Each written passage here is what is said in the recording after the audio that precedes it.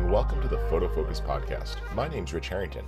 I'm the publisher of Photofocus.com, a great website where you can get inspiration and education about photography every single day.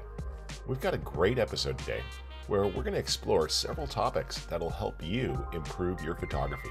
You're going to learn practical advice about portrait photography, get some tips on editing your photos of people, and importantly, learn some strategies to get back to work during COVID and how to safely take pictures of other people during these tough times.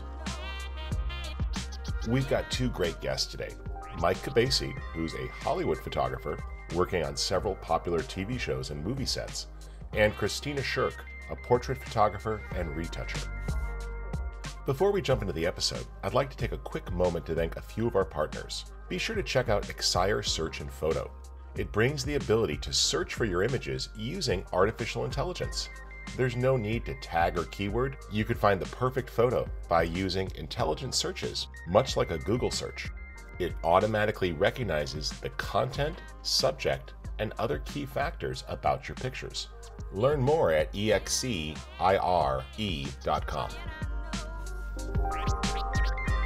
Also, be sure to check out Exposure. They've got a great series of frames that make it simple to swap out images and hang your photos in great prints on the wall so you and others can enjoy them.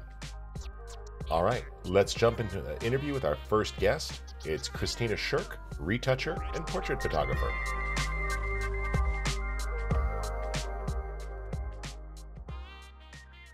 Kristy, how you doing? I'm good. How are you? Good. It's always great to catch up. It's been a while since we've had you on the show. You make your living both shooting photos and editing photos. So I have to ask, which part do you enjoy more, the shooting or the editing? Oh, that's a good one. At this point, I enjoy different aspects of each. So for the editing stuff, just the sheer creativity and the fact that you have like complete control over, what you're creating, like that's really fun for the editing part. And then the other thing that I like about editing is that when I train and when I teach people the whole editing thing and the Photoshop thing, it helps. It just revitalizes me to help bridge the gap between the translation that it requires in order to learn Photoshop. It is really like learning a language. And so anything that I can do to kind of help people out, I really enjoy. It just like has a little special place in my heart. And then when it comes to photography in general and shooting, being behind the camera, I really enjoy meeting new people. And every time you show up at a new shoot, you have a different set of issues that you need to resolve and create something out of. So it's a little bit exhilarating, like you show up blind to a location and you have to make something pretty out of it. I think that's a perfect answer. So, you re-emphasize the point for me that I think a lot of folks miss, which is you have to be balanced. As a photographer, we owe it to ourselves to know how to post-process because it's become such an important part.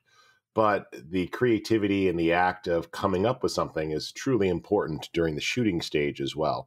So let's start on the shooting side. When you're getting ready, you shoot a lot of portraits.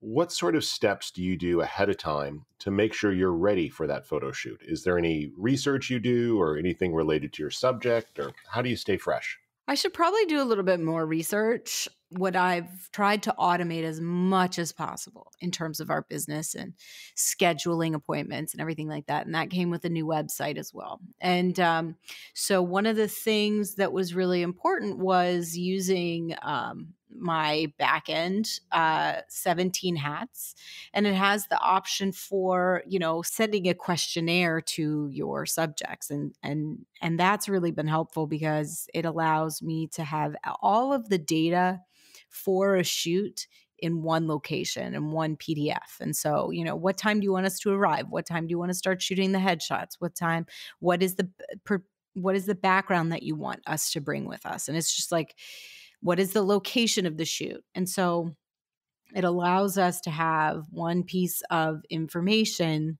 that we can just reference really quickly when we're showing up at a location. Because what ended up happening was we we're getting so busy in terms of shooting headshots for corporate companies downtown in Washington, D.C., that we just really needed to streamline our organizational stuff instead of all those emails back and forth with clients. Well, what do you want? When do you want to start? How much time do you need for each person? When do I tell my clients to show up? All of those things that can just be taken care of with one questionnaire, one PDF. Do you still find that clients want some personal touch, or do you still have an opportunity for them to engage with you if this automated process doesn't give them everything they need or they have questions? Yeah, I think the easiest way for us to do that as photographers is to have them send us like inspirational images of what they want the final image to look like, because unfortunately the vocabulary that corporate clients use when they are trying to get an image that they have in their head and get it translated out onto paper, it's extremely frustrating if they're not using the right terminology, the right language. So when they say, I want something that's snappy, like that doesn't mean anything to you as a photographer. But if you have an image that they're using as an inspiration, or that you're trying to match on their website, that's something that can easily be taken care of by just showing a couple inspirational images to you as a photographer, because you can deduce from that like what the lighting was. You can deduce where the angles were, if it's soft lighting, if it's extra like blown out, if the shadows are super bright and airy and stuff like that, or if everything's super crunchy and they've really crunched the blacks, and they're using grids on all of their lights so that it doesn't fall off onto anything else and it's just on the subject. It's like, Because the client would say something like, I want the picture to look bright. And that could mean harsh lighting or outdoor lighting or bright, soft lighting. Bright is not a description that helps the photographer understand, but totally. visually, show me what you want probably makes more sense. Yeah. Yeah. Good, good. So as you start to, build this plan out, you're getting ready to shoot. One of the things that we've clearly seen is technology continues to evolve both in our cameras and in our computers, making it easier to fix things, making it easier to solve problems. Let's start, for example, with just the makeup side of things. There's so much that, one can do on set to make the subject look good, to cut down on shine, to get the attractive light. But it's also become easier than ever to remove blemishes or remove shine in post. Do you try to get it perfect in camera? Do you try to get it as good as possible and know that you've got a safety net? How do you approach this balance of what you try to do on set versus what you're comfortable fixing later? I think it all boils down to the description of the job. And what I mean by that is when I'm retouching for my corporate retouching clients out in LA and I'm not doing the photography for them, they are paying me a premium price to take care of all of those things. But when I'm shooting my own work down in DC, they're not paying me for advertising level retouching. They're paying me off of the quality of the work on my site.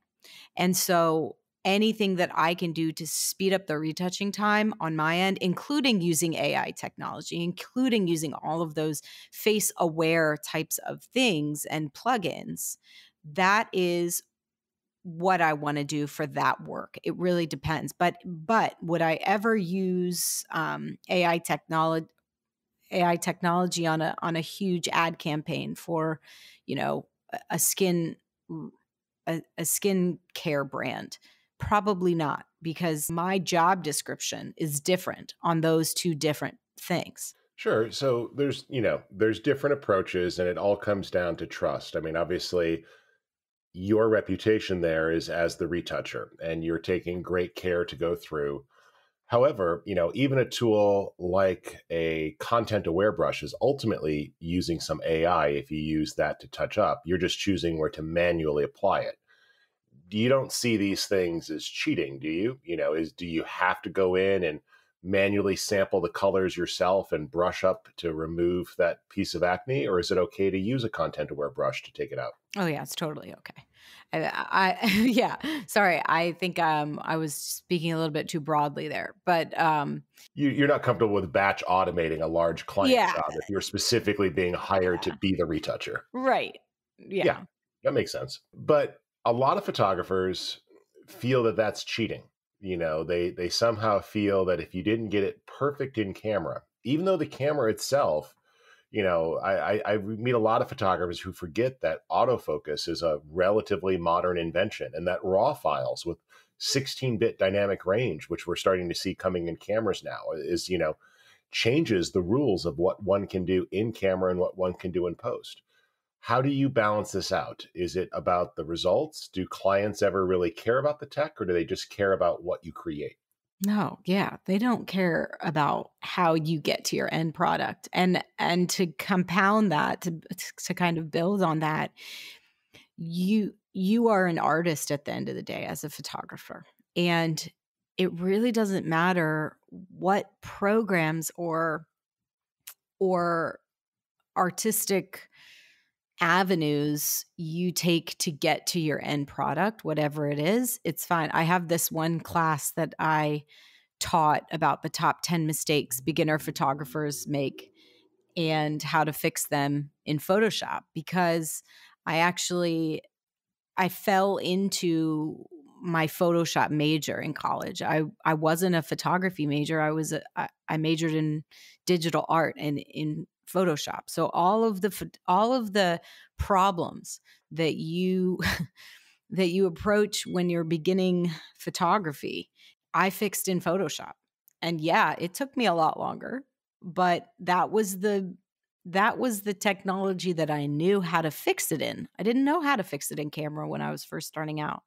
And so I really live by the mantra of whatever you're using to create your art is your choice. And it doesn't make you any less of a photographer if it's not captured all in camera. Like a bunch of my underwater mermaid stuff. A lot of folks don't know that you capture, just to preface that for those who aren't familiar, Yeah.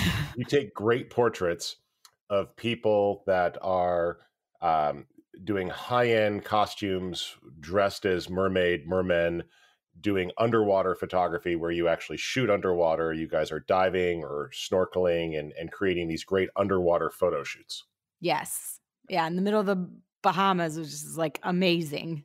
I could use some Bahamas right about now. Yeah, yeah. I think we all need to get out there and one week a year, I stop photographing the people in monkey suits downtown in Washington D.C. and I fall in love with photography all over again and do the interesting stuff of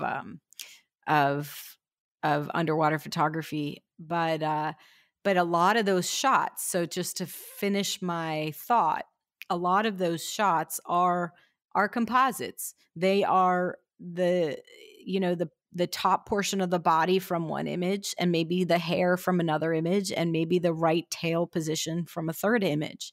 It doesn't mean you didn't take it because you took all those shots. You just took them at different times. And I don't think that that should be a a point against any photographer with whatever they use to create their images and their art.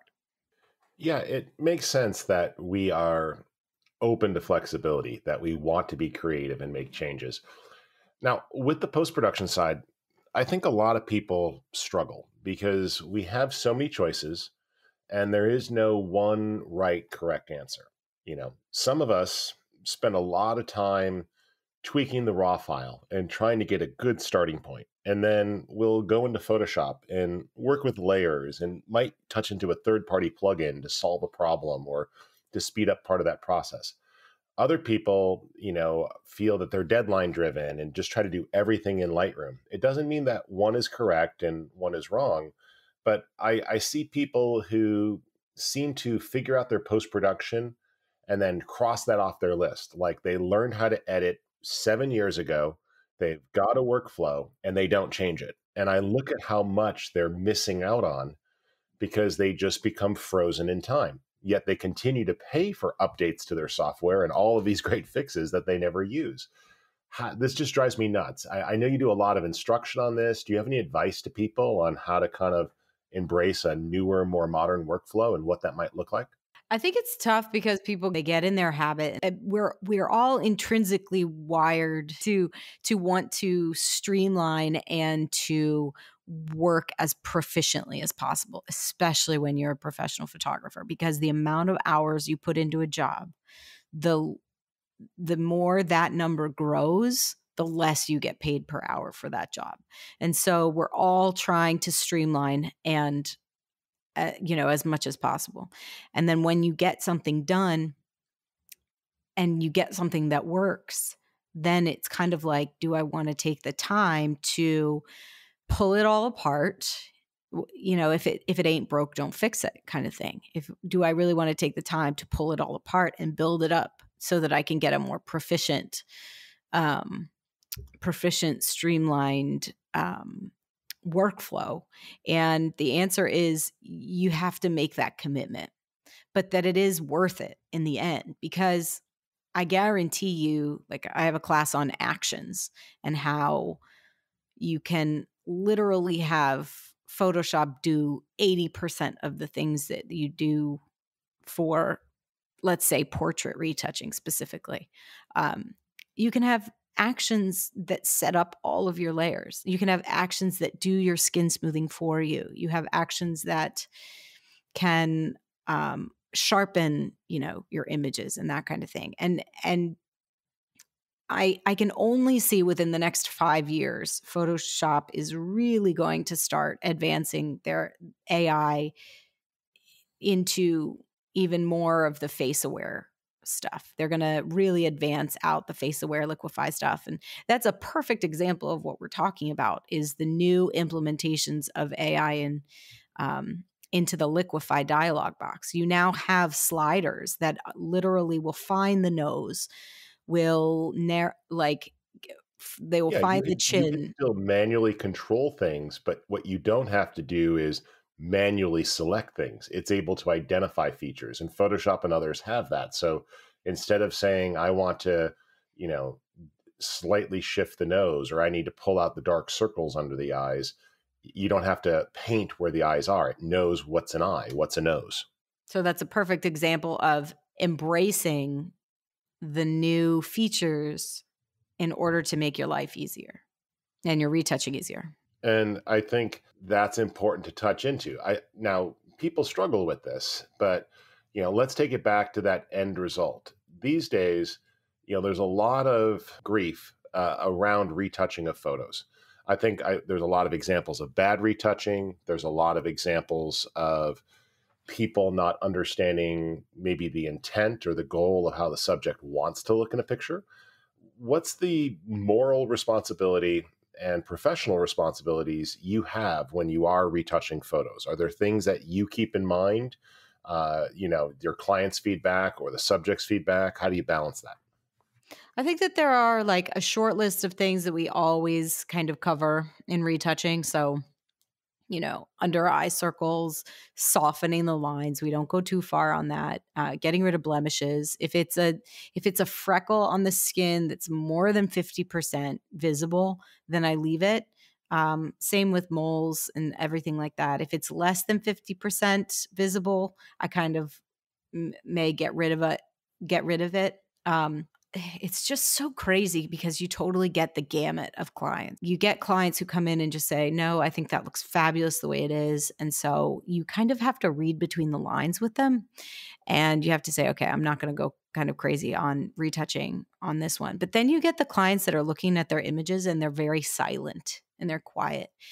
And they say, oh, it's not you, it's me. I'm really unhappy with the way that I look. Your photography's great. It's just, I'm unhappy with the way that I look in the photo. And at that point, what I usually do to those clients is I say, can you verbalize to me what it is that you're unhappy with? And if they say, oh, well, my nose is too big. I don't like the way that my nose looks, or I don't like the wrinkles here. Then I can say to them, I can happily get rid of those things for you in the photograph if it's going to make you like the photograph more. But the thing that you need to remember as a photographer is not to jump in and say, oh, well, if you want me to clean it up, I could do this, or I could do that, or I could clean up your skin, or I could bring in your jawline a little, or the sides of your face a little. Those are things that it's super important that the client has to say to you first. At that point, you can say, oh, well, I can easily fix that for you if you'd like. but it's not your job to tell the client what's wrong with their face. And I see that sometimes. I see photographers telling people to fix their face, and I just think that's just the worst. In my mind, that's just the worst thing that you can say to a client. Yeah, you need them to identify. I mean, any portrait of mine, I just, wow, I have dark circles under my eyes. It doesn't matter how much I sleep. So I don't mind lightening that. And it's no different than if I had the option, of a makeup artist on set, that would be something that I'd ask the makeup artist to fix. Just like I would say, as someone who, as I get older, continues to be follically challenged, hey, can you reduce the shine on the top of my head? Or if you're lighting my portrait, can we not put a super strong backlight on the top of my head? These are the things that, are normal pieces of feedback, because different lighting could hide that. If just Yeah. the way that the photo was shot could have hidden those shadows or could have minimized those dark circles or made it more attractive. So I see that being an opportunity in post to either correct things that were miscommunicated or to enhance things that a simply change in lighting would have changed when you shot the picture. You can minimize wrinkles by how you light the photograph, and that makes the person feel very different. Just like harsh lighting could add 10 or 15 years to a Oh, person yeah, by how you totally. light their portrait. Hmm. So, do you communicate these things before the shoot, after the shoot? Do you kind of get them to describe anything that they'd like to see with the photo before you show them the picture? Or do you wait until they've reacted to start, making these changes based on their feedback? I usually wait because, when somebody walks in, like you can kind of tell if there is something that you think that they're going to be self-conscious about. Sometimes you can tell, and so you can do it in camera. You can make those changes. You can, like, on somebody who maybe makes a mention of something like, oh man, before this year, I was 15 pounds lighter. It's like, Right. you're going to get rid of those 15 pounds for me, aren't you? I mean, every photographer's heard it. Right. Um, in that kind of situation, I would go posing, posing, posing. Get that Sure. pose right in Let's get that camera. chin up a little bit. Yeah, exactly. And out towards camera too, like the turtle thing. Um, and then uh and then see how far that goes. See how far that gets you. Like if I have a CEO of a company come in and he's a little bit on the shorter side, I'm going to crouch down and I'm going to photograph him from below, which will give the illusion that he's taller in the photo. And then they'll be like, oh, this is a great picture. They don't know why it's a great picture, but They just know that they like it. Yeah. Yeah. Yeah. Well, that makes total sense. Evaluating the scene, evaluating your subject. As we're working with projects right now, obviously, a lot of people are looking to add professional shooting to their thing. They'd like to make some money off of photography. A lot of pros have faced challenges. This has certainly been a tough time in the economy. We've all faced it. We've all seen downturns. What do you think are some of the most important business practices or best advice you'd have, whether you're just getting started or you're trying to reinvigorate your business? What have been some of the hallmarks that keep you having loyal customers or help you find business? Do you have any practical advice you could share for folks? I would recommend taking a really good hard look at your SEO for your website. Sure. So the search engine optimization, how do people find your site? What sort of tags and keywords and descriptions are in there that people would discover you through search? Yeah. Yeah. I mean, Any resources for that you find helpful, or do you recommend, hiring somebody to help you analyze that, or is that something you do yourself? I have chosen to kind of do it mostly myself, but then I have like a guru come in. There's a great photographer that actually teaches SEO for photographers. Rob Greer is his name. And he does like virtual workshops where you can actually learn how to increase the SEO on your site. Um, that would be one thing. And then the other thing is that taking this downtime to streamline and optimize your workflows, whether that's on the retouching side or whether that's on the front paperwork, onboarding side for the clients, doing as much as you can now, because we all know that when this lets up, It's going to be, we are all going to absolutely kill ourselves because we have a year of not doing photography to make up. And we're gonna we're gonna work ourselves to exhaustion because it's feast or famine, right? Right. If you do anything during this time, learn actions, learn how you're going to better do your day-to-day stuff moving forward. Think about like a scheduling app. Incorporate, I can't tell you how many, like in 2018, right? I would have on average 5 or 6 emails back and forth with clients about scheduling a session. Oh, no, I can't do that time. Can you do this date and this time? No, no, I can't do that. What about this date and this time? Okay. Oh, yeah, let me check with somebody. Let me check with the makeup artist and then I'll get back to you. Get a scheduling app. Send them a link. Let them schedule their own. That was so much easier than the back and forth. And I have to wait for this person to finish responding so I can get back to this person because they had first dibs. And it's just amazing, that change. And I noticed, like with SEO, if I search for, DC headshots, you come up number one. Also because you went with a URL of WashingtonDCheadshots.com. And so you've got everything in there throughout the site about portrait photography, headshots, book now. You make it very easy for people to decide that they want to hire you, which I imagine is important. I noticed, for example, that you give them very straightforward pricing, including different options that they can choose from. But, this is kind of the change these days, right? People are used to going on to Amazon or, oh, I want to order food tonight. They could browse dozens of menus and options right from their computer without ever talking to someone. Yeah, talking I to imagine this changes the sales process from what it used to be. Oh, yeah. I get an email in my email box, in my inbox. That says, hey, somebody's booked an appointment with you. This is the session that they've booked. They've added on rush retouching for retouched images within 24 hours. They've added on makeup and hair. And this is the background that they want. This is their inspirational image that they've uploaded. And here's all their contact information. And it's all in an email for me. And and then payment stuff too. They're able to pay right when they book. So it has alleviated tons of headache and tons of logistical back and forth, and it's allowed us to really focus on the time with the client. And then also the really nice thing is that if we have that image that's been uploaded that they love, that they want to try and mimic, then we can set up the lighting before they even get in. Like if they want something, that's really nice and airy with a bright background, then I know how to set up the lights. And so they come in and we get them their shot, and they're shocked at how fast it happens because you're prepared for them.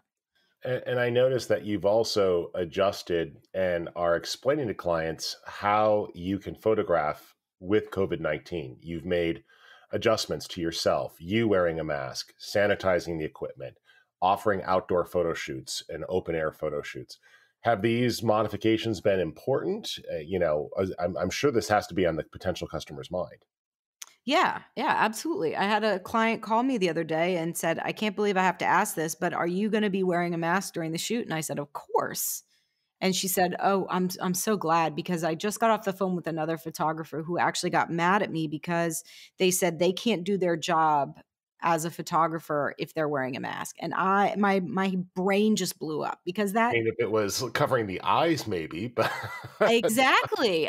Like it just makes every photographer that's trying their hardest to make a living, it just reflects badly on all of us. And I was so upset to hear that.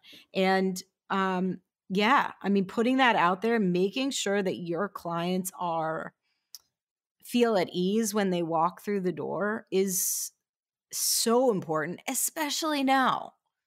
Especially now. It's the only thing putting money in our bank accounts and putting food on our tables. You have to make sure that your clients feel comfortable. And we do everything here to make sure that they feel comfortable, especially like I bought a second monitor that is mirroring my computer screen, and it's got a 6-foot cord. And so I'm 1 foot away from the laptop and they're 1 foot away from the secondary monitor, and we're looking at the exact same things. They have their mask on, I have my mask on.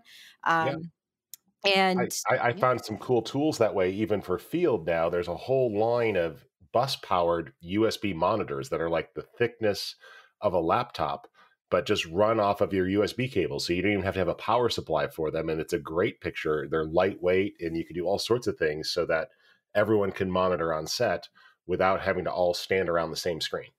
yeah, yeah. Yeah. I think I have one of those too. Yeah. Yeah, and they're great. I mean, this technology continues to evolve and make it easier. Well, speaking of continuous involvement and making things easier, you also have a bunch of training out there and resources.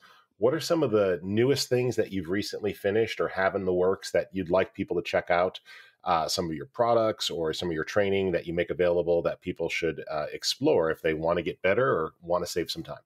I have about 40 hours of content that's going to be coming out soon, all about Photoshop and Lightroom and how to speed up your retouching. I say if I'm not teaching you how to do something faster and at a better quality, then it's not worth, like, then I'm not doing my job. And so I can guarantee you that every single one of those classes, there's 25 classes in the whole set. And every single one of those classes is going to teach you an easier way to do something that you've been frustrated with in the past. And so the way that you would find out about that when it launches is to go to sharkpixel.com/store and download any of the free items that I have on that store. And there's over $200 worth of free stuff that's on sharkpixel.com/store. And it's everything from brushes to notes on how to retouch skin better and free actions on setting up layers for frequency separation, all of those kinds of things. And you can download them from the site. And then you'll also be notified when all of the training comes out, which should be in a couple of weeks now. I do encourage people to check that out. And you do have a wonderful collection of freebies up there to inspire people, as well as some great training. And you also have some training in other libraries that people can check out. So I do encourage them to look at it. You've got just such a perfect balance of things that really help people feel comfortable. And while I know Photoshop is your tool of choice, you've also got some great training that's sort of, I would call it bridge training for people who haven't moved beyond Lightroom yet. Even there, showing them what they could do to improve things, that they could still do quite a bit. Yeah. I mean, I have a great LinkedIn learning course, which is all about the fact that you do not need to go into Photoshop anymore to do portrait retouching. And I know that that's a tall ask, and that's a very, that's a, that's a serious statement, but with the advances that have come out in Lightroom and using the local adjustment brush, it is absolutely possible. And the kind of stuff that you could learn from just that one course is going to really blow your mind. I liken it to the same amount of time we should be spending at the gym each week as a minimum, or at least exercising. Doesn't have to be at the gym, but you really need to get in 4 days a week, a half hour at a time. And if people would just do that and say, Monday, Tuesday, Wednesday, I'm going to just carve out half an hour. And I'm going to, instead of multitasking, the only multitasking I'm going to do is I'm going to eat my lunch, drink a cup of coffee, and watch 30 minutes of training or listen to a podcast for 30 minutes. If people added that 30 minutes of education on a daily basis, 4 times a week, the progress they would make is immense. But the problem is that people binge this. They go, oh, I've got time, or I need to do this. I don't feel caught up to date. And then they try to intake 16 hours of information in a weekend, and they wonder why it doesn't stick. Yeah, So absolutely. Excellent. You shared some great resources there. So Shark Pixel is your primary website. If people want to see some of your portraits or just explore your work, where's another good place for them to go? I also have an Instagram account, which is shark_pixel. And so they could check me out on there. But yeah, all the free items and downloadable assets and stuff for Lightroom and Photoshop are on sharkpixel.com/store. Excellent. Well, folks, be sure to check that out. You'll also find some guest posts over at Photofocus on Kristy if you want to check out some of her work, and be sure to visit her website. Just some great resources there to help you take your portrait photography in a whole new way. Thanks again for joining us. Yeah, absolutely. Happy to do it.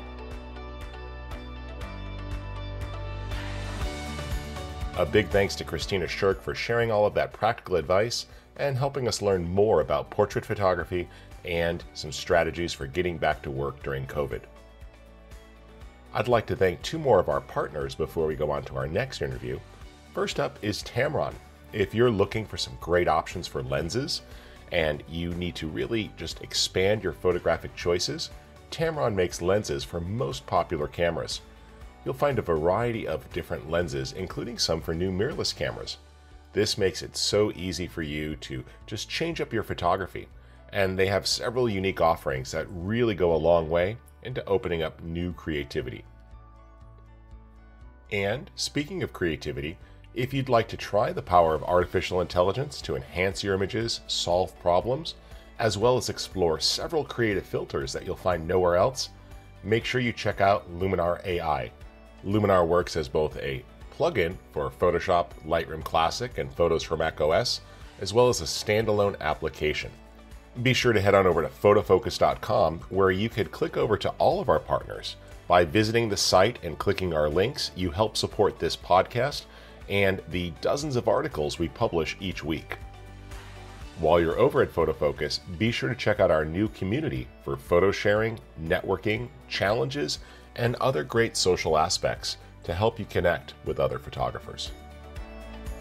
Okay, let's check in with Mike Kubeisy. Mike is a Hollywood photographer known for his work on the NCIS TV series, but he also works in a variety of other shows and movies and is going to share with us what it's like trying to get back to work during times of COVID.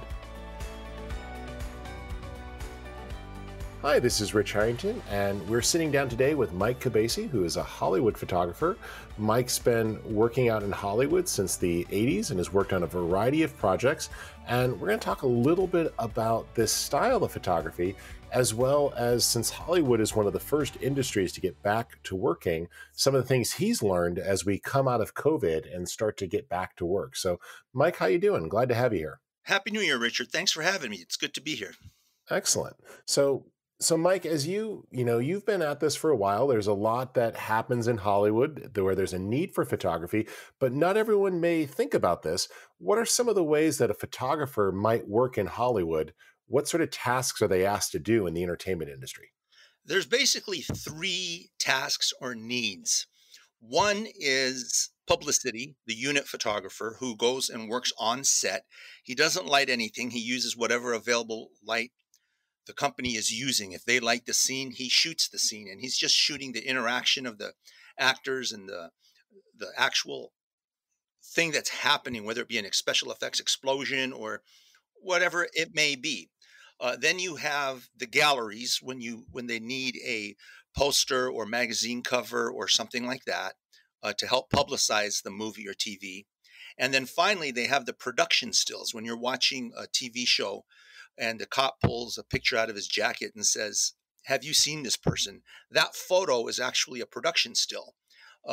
Most people know I work on NCIS, and when Gibbs is interrogating somebody and he'll throw some 8x10s on the table and show the dead guy from autopsy, those are pictures I would generate. But then we also do it where it's just digital playback nowadays. The screen comes up of the victim or of the surveillance photos and things like that. Yeah, so sort of making it the props that get used in the actual project. That's exactly what it is. On some shows, you're hired by the prop master, and on the NCIS franchise, I'm hired by the post-production producer. With this in mind, as you're approaching this, Hollywood is mostly back to work now because the entertainment industry is a pretty well-regulated area. There's a lot of safety protocols in place.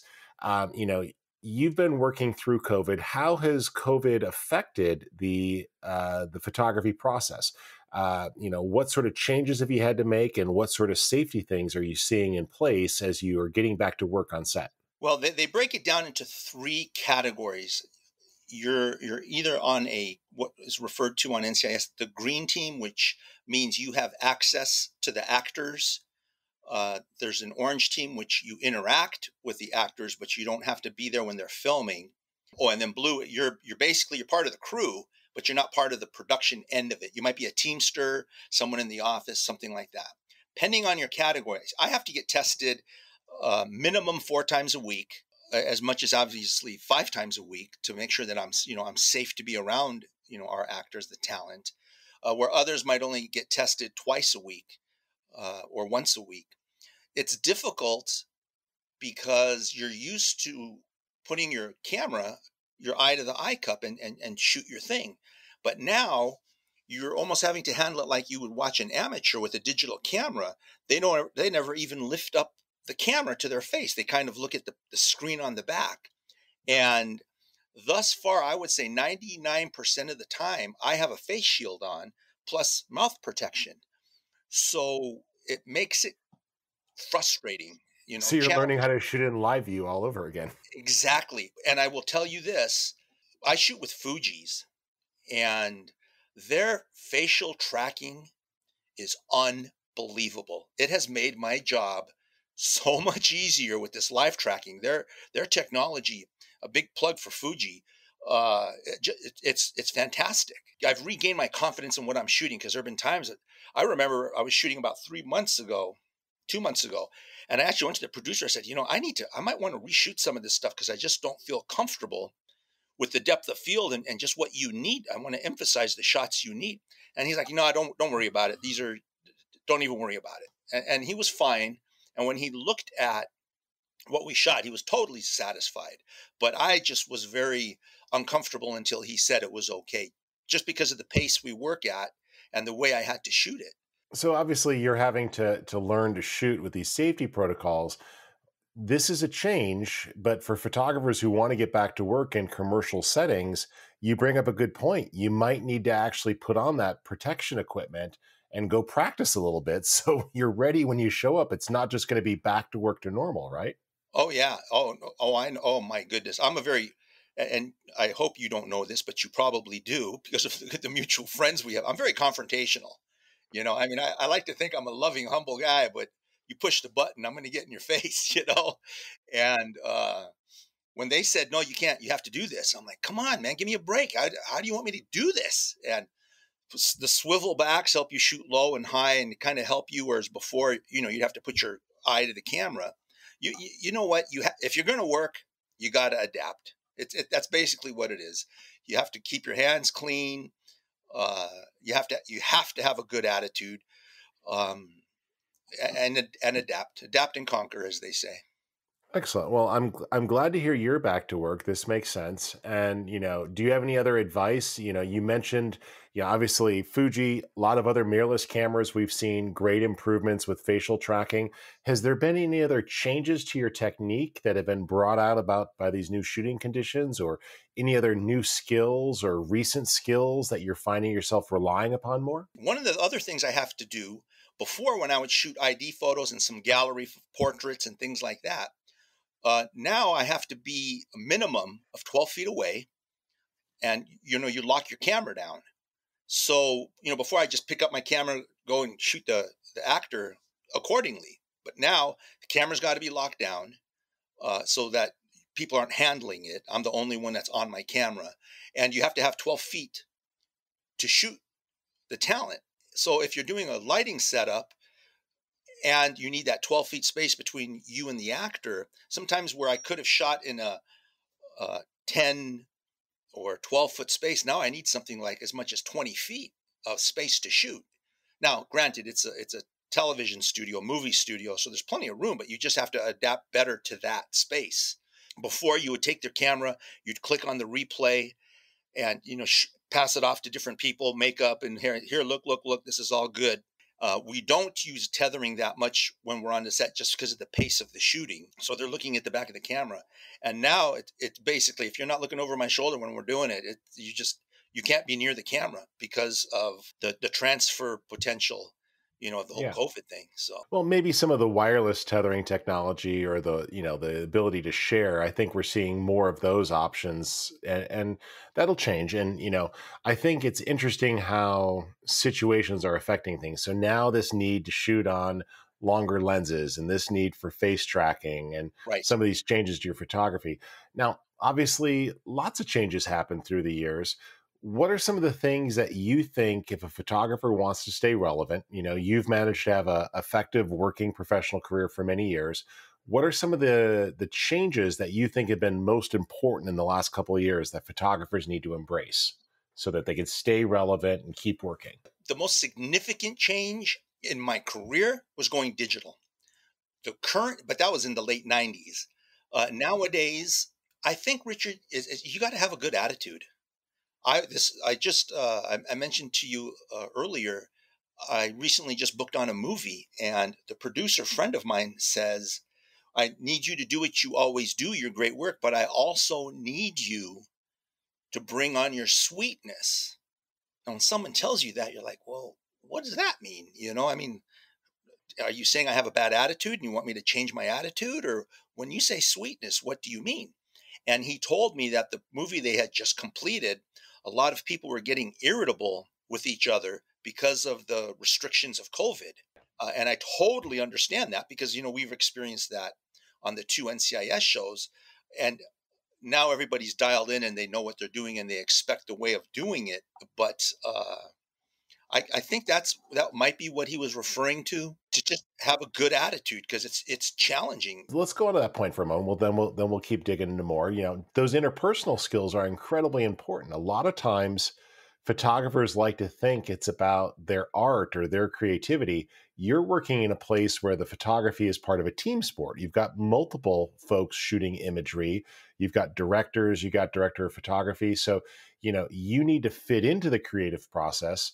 And you also need to make those around you enjoy working with you. And so I think, you bring up some good point there that the photographer's attitude to working with others is probably becoming increasingly important in a lot of sets. Huge, huge. It was always big for just a crew member because think about it. You're working together 5 days a week, 12 hours a day. So if you don't fit in, you don't last long.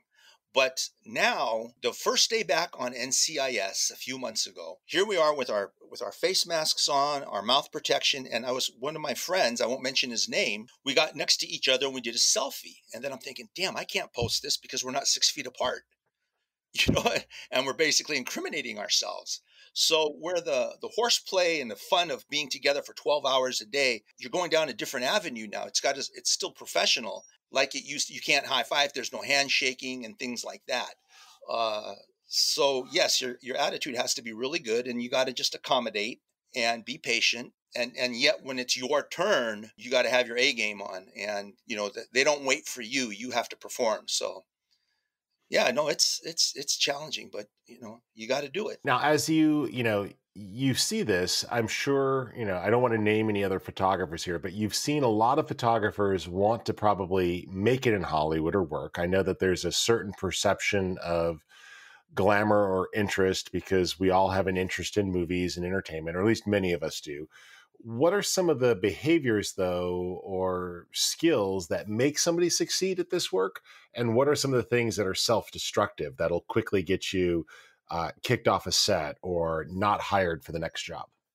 To get you off the set, when they tell you you have a call time of 7 a.m., that doesn't mean you're parking your car at 7 a.m. That means cameras in hand on the set, ready to go at 7 a.m. I've told people many, many times, if you're on time, you're late. I'm always there at least a half hour early.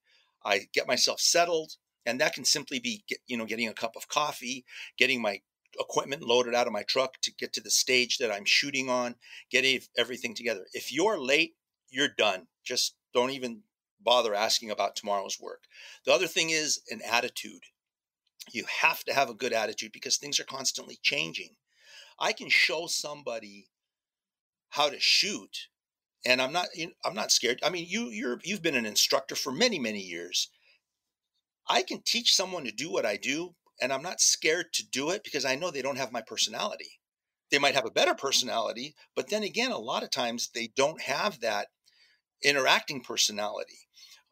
One of the things in my career early in the years, I used to be scared to turn work down. So I would double book, double dipping, make double the money.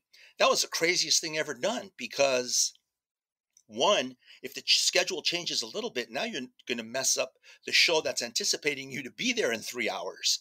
And it's a snowball. It's going to roll into a big chaos you're going to crash and burn. Thank God that's never happened to me. But it's very, very stressful. Plus, LA traffic, you just don't know if there's going to be an accident or road construction, whatever. So I finally said, okay, forget it. I want to help the show out, my client. If they need a photographer, and it has to be a union photographer, I'm going to refer them one of my friends. Hopefully that will gain some points with them because I'm referring somebody. Plus, to get healthcare and stuff, you have to have so many hours. So my friend then would end up getting some hours for his healthcare and his family.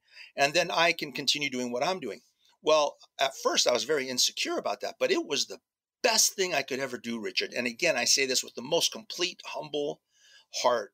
What ended up happening is the few photographers I would recommend, the next time that show needed a photographer and they said, oh, we're so glad you're available because so and so was so high maintenance, or he was too slow, he wasn't quick like you were, and just all these different issues that I don't think anything of because of my experience. And then it just made me that much more valuable. You shared two important lessons there that not everybody might pick up, so I want to hammer them home. One is be there and present for the job. So if you're trying to spread yourself too thin, then you can't be there. And when the client needs you, that can be frustrating. So in the world of video production, so many things can go wrong, especially with outdoors or the light changes. And so if you're not present, you won't succeed. And then the other one, I imagine karma's real. You give good referrals out, you refer good people when you can't be there. They appreciate that. But then you'll pick up work yourself, right? Like those people will refer work back to you when they're too busy. Yes, yes, no, you're absolutely right, and it's a good thing. It makes it. A lot of people don't get it, but denying yourself, you'll always gain. But it doesn't make sense to do that, Uh, but in fact, I'm living proof that it does. It is, and you get a good reputation. And again, you can't see my big smile when I tell you this, but a few years ago, the production coordinator on NCIS went to me and said, "Mike, you're always busy. Is it because you're that good?" And I laughed and I said, "Sarah, it's not that I'm that good. Everyone else sucks, And I don't say that with an ego, but like I said, some of these guys have been doing it for so long, and they bring in an attitude, they bring in issues, and it's like, you know what? They booked you get an 8-hour minimum. You might only be there for 2 hours, so just enjoy the time you're there. And when it's your turn to play and play good, win the game." Now you work on some interesting shows with tremendous variety. How do you find yourself keeping up on all of these skills? Because on a TV show, you might need to be making the family portrait, and then the mug shot, and then the corporate ID shot, and all of these, then the product photo. How do you keep yourself versed in all of these genres? What are some of your tricks to studying or emulation so you can do all these different styles? Well, a lot of people don't know this, but I was actually a wedding photographer. I started in 1980. So I learned how to work with people, interacting with people and posing people from shooting weddings and doing portraits. And then when I got in the union, started working television more often, I already knew how to pose people. I was a commercial photographer. I held some pretty big accounts, Litton Industries, from aerospace and Simple Green. So I know the commercial aspect to it. I think a lot of it is I started shooting. I was going to school in the 70s. So I wasn't just a photographer shooting people. I shot products, I shot weddings, I did journalism, I did sports, I won a few sports awards. Uh, so my background is very extensive, and it's just the love for photography. Now, I love shooting people because you get to interact, but there are times you have to photograph uh, product placement because of we're shooting a movie and there's a certain jacket that they're giving to the main actor and they want to see their product on the main actor. So you have to take a second and say, okay, he looks good, the jacket's looking good, so shoot this for the company who's providing the jacket. So it's that kind of thing. It's not just always an action. Shooting the actor in the middle of a fight isn't going to really show off their jacket. So you have to know what to do and things like that. Know what it is, how the photo is going to be used. You bring up an interesting concept there, though, which is that I think a lot of photographers trap themselves into one or two genres. They feel like if they're not known for one thing, then how are they going to become famous or how are they going to become successful? And while I think there's an advantage to having a specialty, you seem to point the case to um, having diversity of skills makes you more employable. And then it's your professional reputation that leads to having the constant work. Skill will get you in the door, but character will keep you in the room. And there's a lot of truth to that. We're all familiar with the Parthenon in Greece, the Acropolis, the big structure with all the pillars. And I mean, it's still standing to this day. And the marketing guy I was listening to, he said, you have to take your business and you don't want to just establish it like one pillar. I'm a portrait photographer. That's all I do. Because you're not going to, there's no stability in that. But if one pillar is wedding photography, the other pillar is people, portraits. Another one is environmental portraits. Another one might be the baby things or the boudoir things. Now, all of a sudden, you have 5 or 6 pillars holding your business. So when it's not wedding season, you have the baby thing or the boudoir thing, or you have different pillars holding your business. And I always found that fascinating. So even though I'm refined and I work in television, and movies, I know how to pose people. If I have to do a wedding shot, I know how to do that because I've shot weddings professionally for 19 years. Occasionally, like I said, you have to shoot a product. I have to shoot action. I've done it. I've done it at a professional level. So I never really turned anything down. There was a gentleman I went to school with back in the 70s. We were in college together, and he used to have the attitude, "Oh, if she's not pretty, I'm not shooting her." I'm like, what are you saying, man? I go, I'm shooting weddings and stuff that you detest, but I'm driving a Porsche and you're driving a Volkswagen, you know? Uh, so I guess it just depends on how hungry you are. Everything's an experience, and I don't usually say, oh, I'm not going to shoot that because I don't want to do that. And that's no fun. You know what? No, it's an experience. Try to do it, implement it, have fun with it.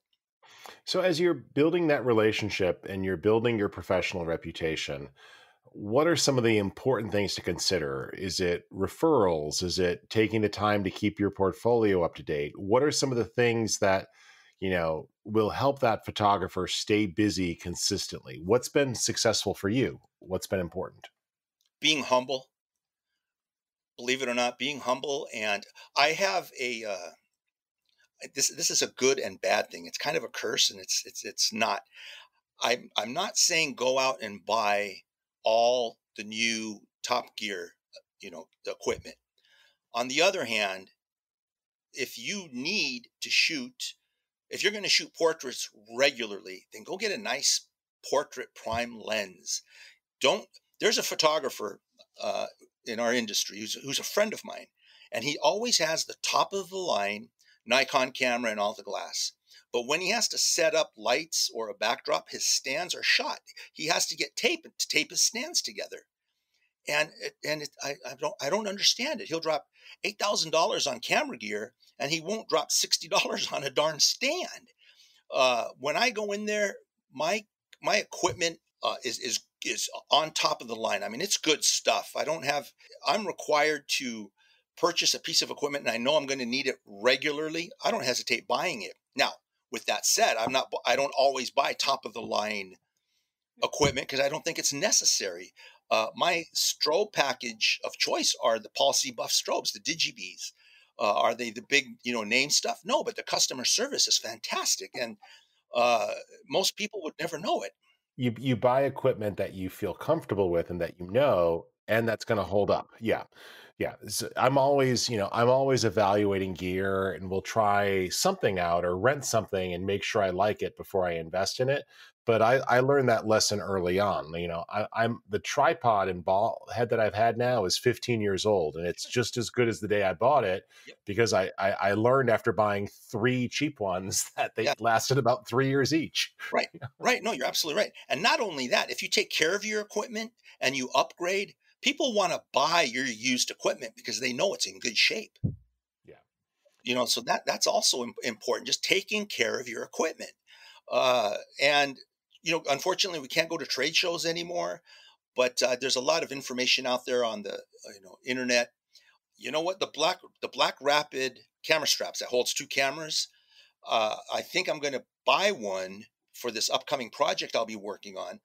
and I hope it works. But I've always hated cameras bouncing around my hips, Yeah. because when you're working on a tight set, the lens all of a sudden hits the wall or something. That just drives me nuts, and I just always hand hold the camera I was shooting with, and then excuse myself from the set, grab the other camera, and come back on.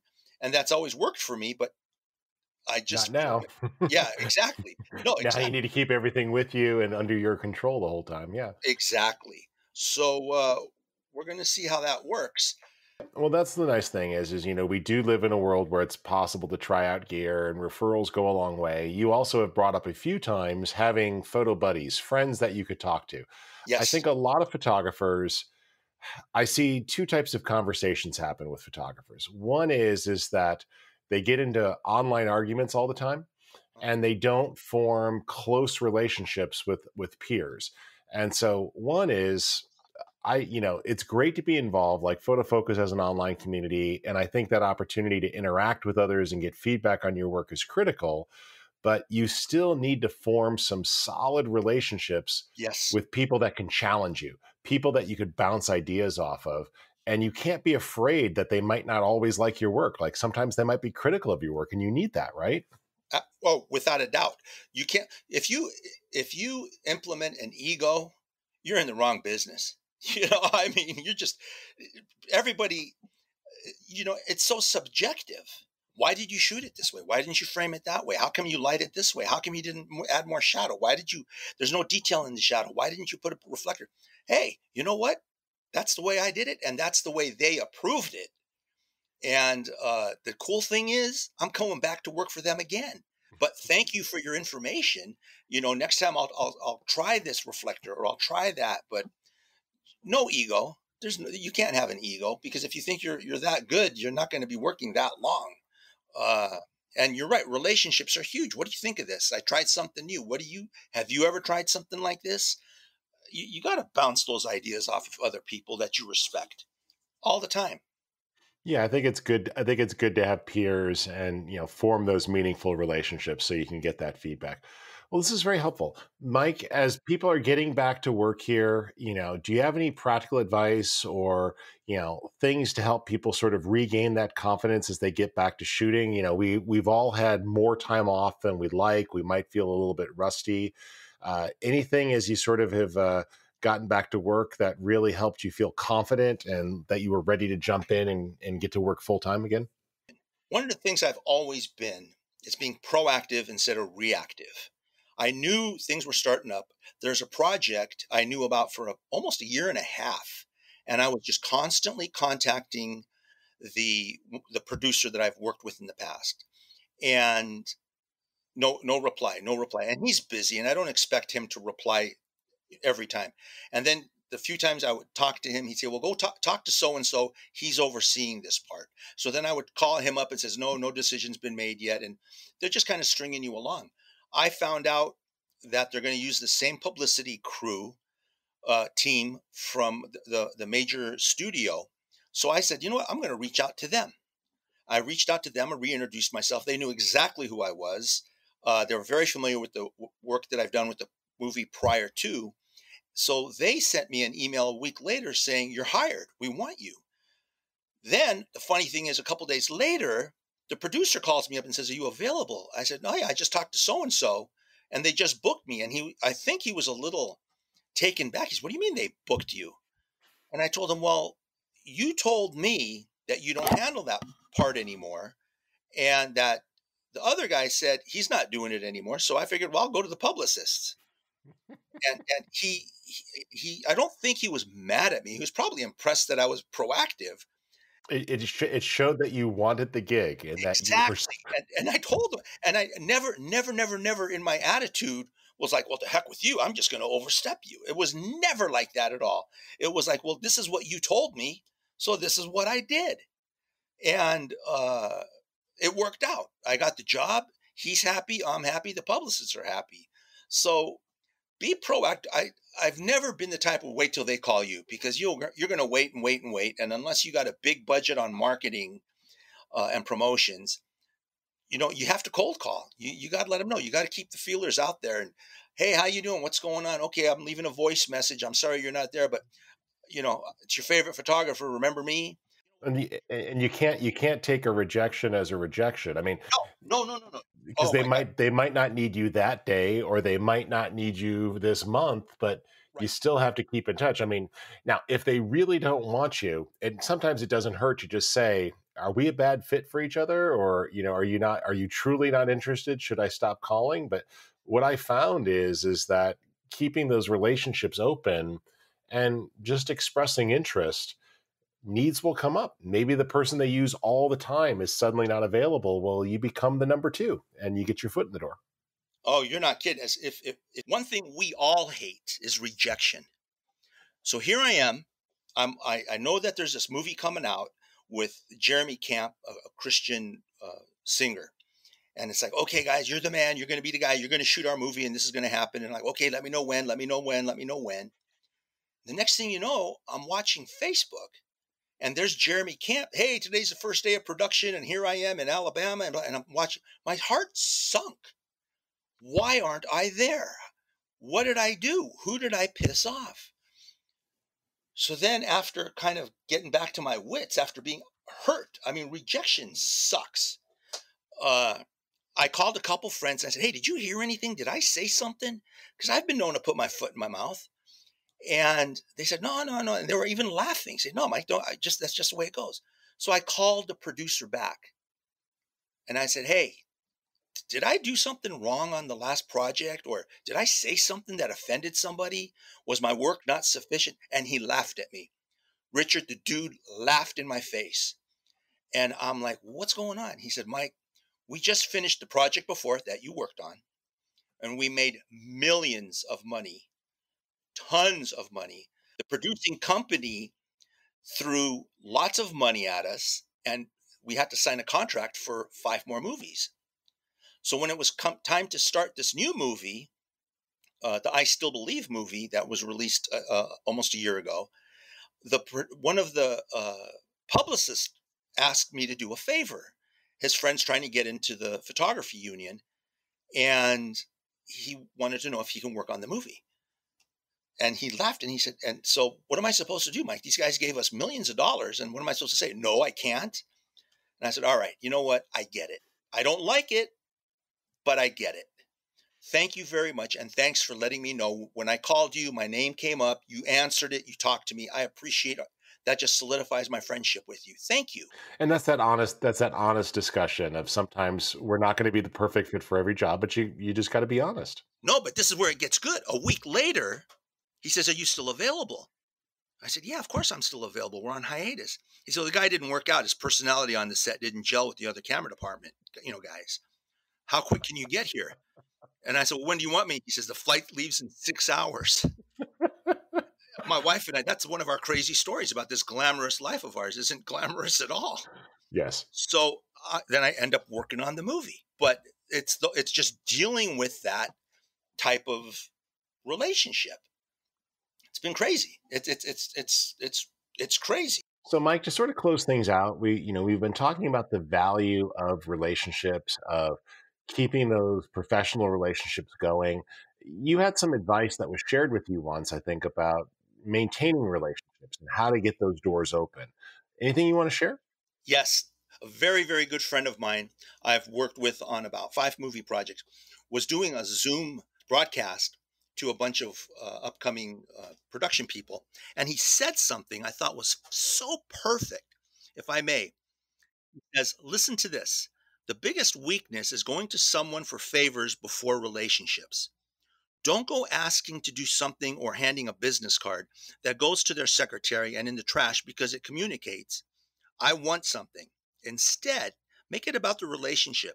Say, hey, I love what you do, and I want to get to know why you do it. Let me treat you to a coffee sometime. When there's a relationship, it's not about what I can get, it's about what we can do together.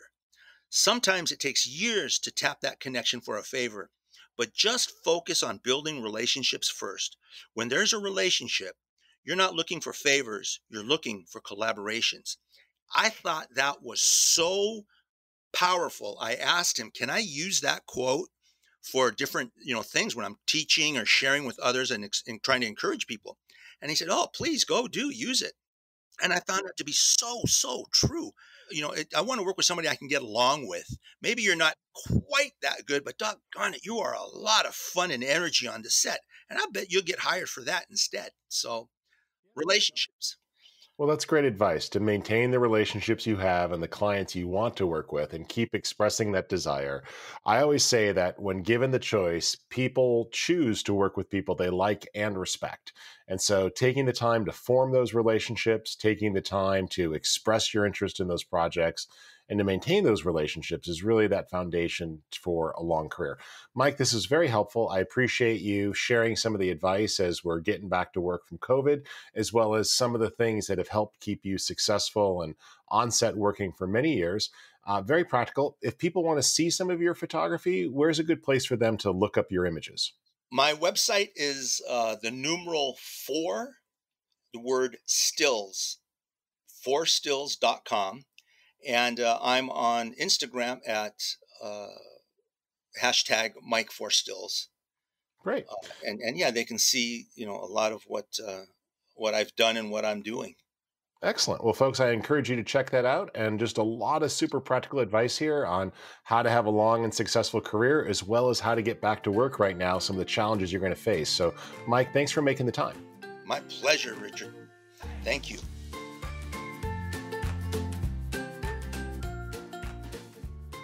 The Photofocus podcast publishes every week, so be sure to subscribe, and you'll hear from different great guests who want to help you get inspired and learn more about photography. Also, this is your last chance to enter the Photofocus 21st Anniversary Contest. We're giving away cameras, gift cards, all sorts of prizes. In fact, more than $10,000 worth of photo gear is up for grabs. Be sure to head on over to Photofocus and get signed up before it's too late. My name's Rich Harrington. I'm the publisher of Photofocus.com, and I appreciate you listening to our podcast. Please be sure to leave a review and consider forwarding this episode to a friend. Thanks again.